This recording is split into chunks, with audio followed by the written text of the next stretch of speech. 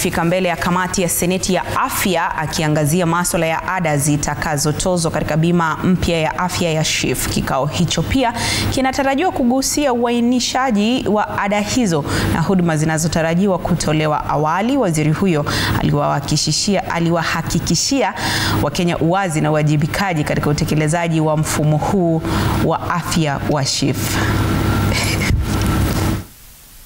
sha.go.ke and then afyayangu.go.ke. That's when you go now to the portal for registration.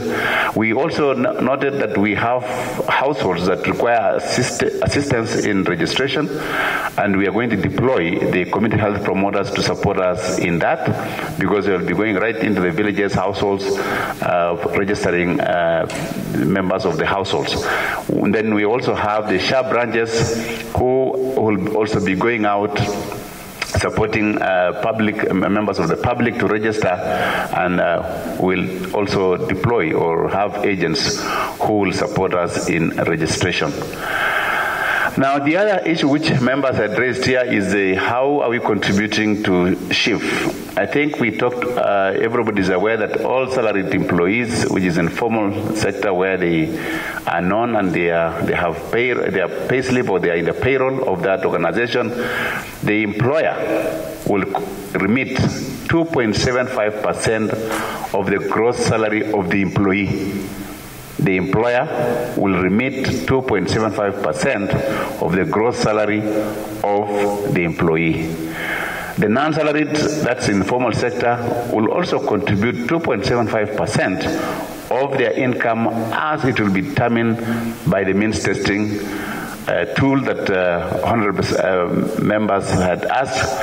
We are going to arrive at their 2.75% income after determining using the means testing tool, and therefore they will get a message in their phones that you are supposed to remit that amount to SHA so that you become a paid up member of SHA.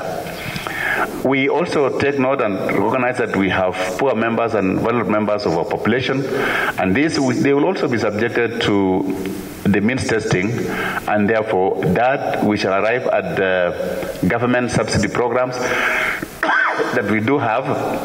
And therefore, for example, the national level, we shall, through the social protection, Ministry of Health, for example, through the Linda Mama program and other programs that we have,